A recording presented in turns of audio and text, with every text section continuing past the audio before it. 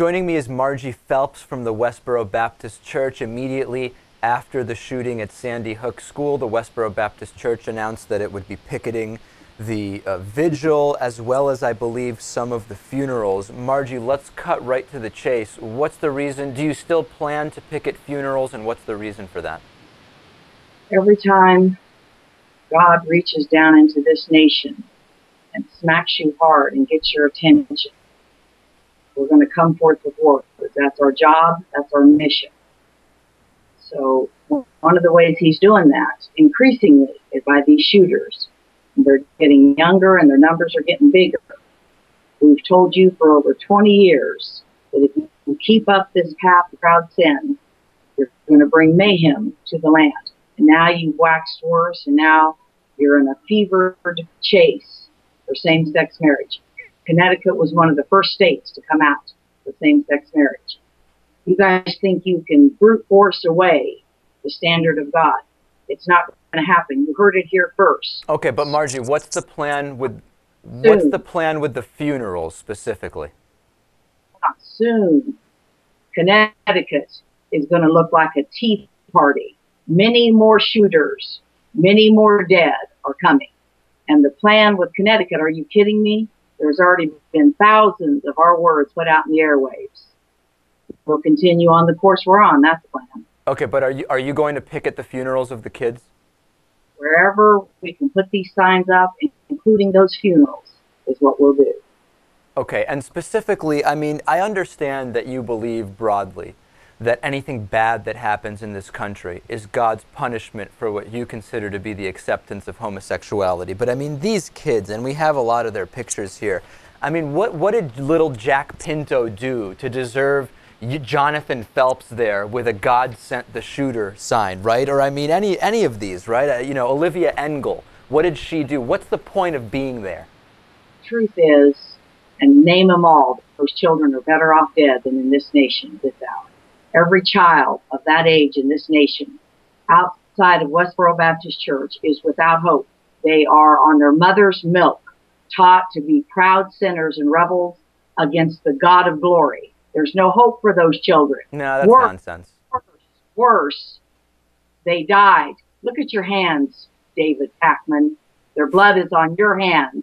And all the rest of the media and all the rest of the preachers and all the rest of the leaders, their blood is on your hands. If you ever cracked a Bible, you would be familiar with the fact that when you enrage the King of Glory, the Lord God Jehovah, he comes on the scene with destruction, and he's no respecter of age.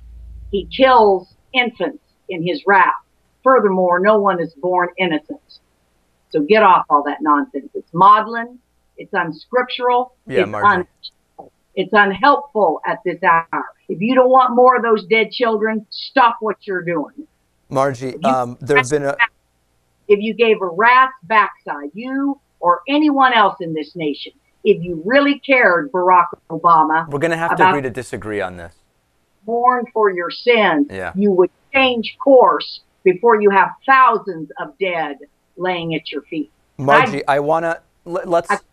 If you agree to disagree. No, I know the Bible stuff, but let's just try to keep it concise a little, because there are more things. Incredibly, we actually have a lot of things to talk about with you. I know that'll come as a shock to a lot of people. There have been about 200 articles. But just to be clear, the only thing you and I are talking about today is Connecticut and same-sex marriage. Don't waste my time. You don't have a big enough audience for me to waste my time with anything else. So don't go off any rabbit trails.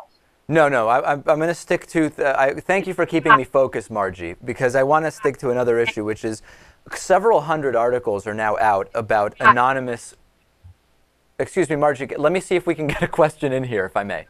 Start talking about anonymous, irrelevant criminal cowards whose names God knows and who will let the criminal authorities deal with, then that's when I use my Skype hang-up telephone. So stick to the issue of today. The issue of today is Connecticut, dead children for same-sex marriage, and we'll continue to chat.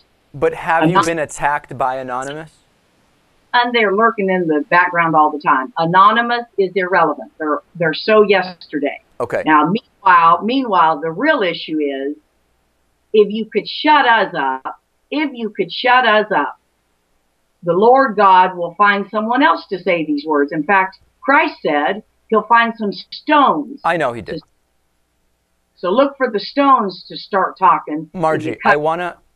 Okay. Because God sent the shooter and he's not done. Give me an opportunity, Margie, to talk to you one-on-one here. Against my better judgment, maybe. I want to maybe try to work out some... David, you need us way worse than we need you, so stop all that nonsense. Anonymous is irrelevant and off the table. Let's forget about Anonymous for a second, Margie. I'm sorry. Let's just let me just. Can I make a proposal to you? Will you listen to a proposal from me? Is that, and then you can reject it or accept it. It's your choice. Depends on what it is. Okay.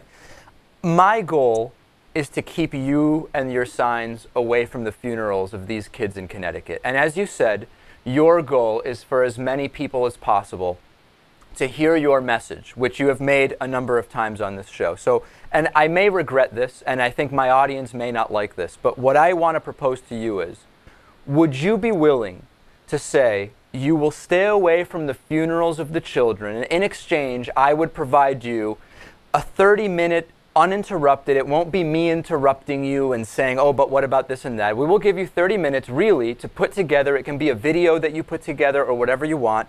We'll put it on our YouTube channel, which has 25 million views. We're on 160 TV and radio stations across the country. We're on DirecTV and Dish Network in 32 million homes. I know that my audience will not like this, but I feel like I may be doing something good. I would be willing to compromise and offer you that opportunity if you agree simply stay away from the funerals of these few kids, and you'll reach way more people this way, which I don't like, I really don't, but I just want to see if we can maybe broker some kind of agreement. I'll float the proposal. Okay, so we were hoping to hear back about whether or not our proposal was accepted. There were a number of phone calls and trying to connect with them, interchange. We spoke to their public relations person. As of now, we have not gotten an answer. They're considering our proposal. I'm very hopeful that we've negotiated something here to keep them away from those funerals of those kids in Connecticut. As soon as we know more, obviously we'll present it to you, and I hope that they will do it. I think we'll have done something very good if we can just keep them away from those funerals.